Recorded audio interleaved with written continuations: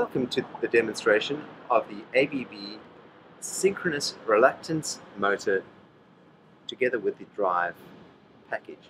My name is Glenn Pike from Control Logic. I'm the Business Development Manager here.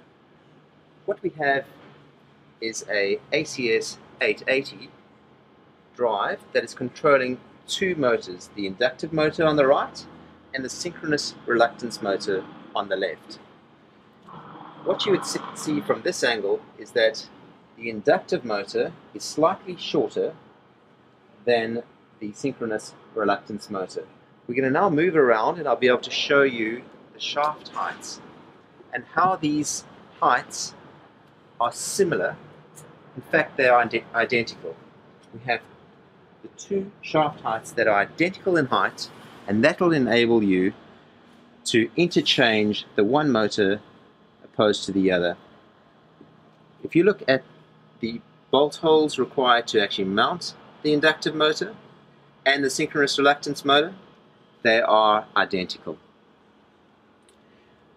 While we're talking about things that are identical, these are two 11 kilowatt motors.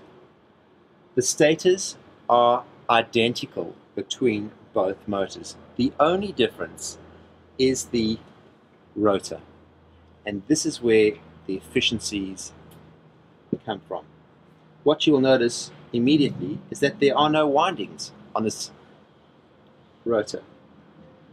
The windings would have heat losses. Those heat losses would induce a heat into the bearings. By reducing the windings to zero, we have a 45% reduction in bearing temperature. If I move across and I take an illustration of this rotor, you will see a simple magnet on the stator. This will be the north, that will be the south.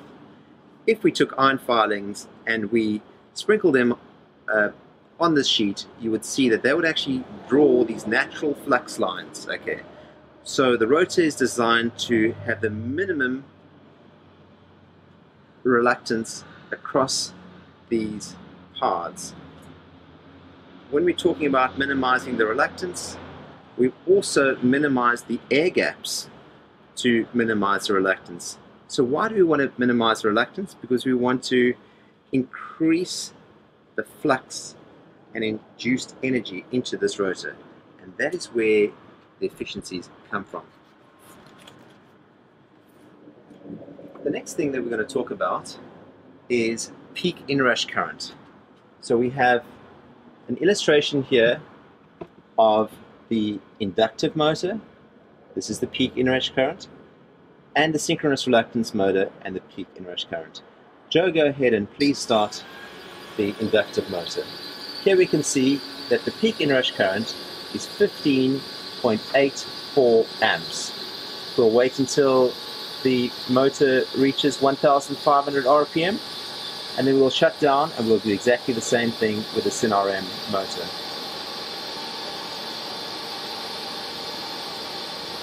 Joe, go ahead. So we are now using the exact same drive. We are swapping over to the synchronous reluctance motor, and we're starting up, and we will see the peak inrush current.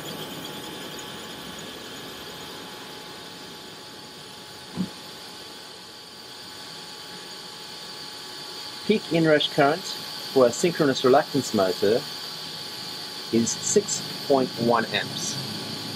So the difference between the two is 62%. That's reducing your peak load and hence saving on your energy bill. Joe, go ahead and switch that off.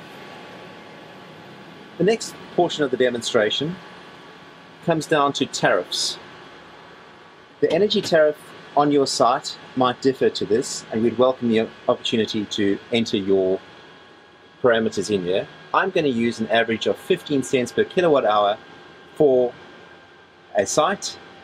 It's a fan, it's running 24 hours a day, and it's running 365 days of the year.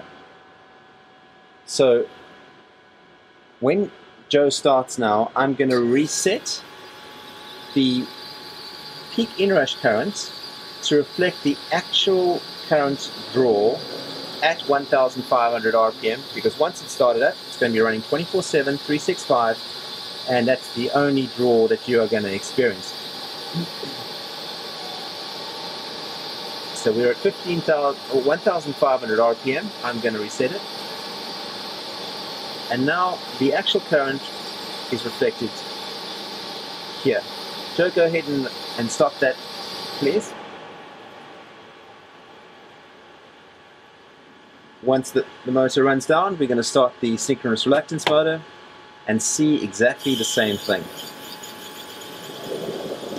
Once the RPM reaches 1,500 RPM, which is 50 Hertz, we are going to reset the peak inrush current to reflect the actual current draw, which will be what you would be drawing on a daily basis. So we're at 1,500 RPM. I reset to reflect the actual current over here. What we're seeing is it's a difference of 2.1 amp draw, the 29% saving using the synchronous reluctance motor, and you're saving $1,948 per year. That is a significant saving, and your return on investment is definitely there. I'd welcome the opportunity to discuss this further with you. I'm Glenn Pike from Control Logic, and I'd welcome the opportunity to talk to you further. Thank you.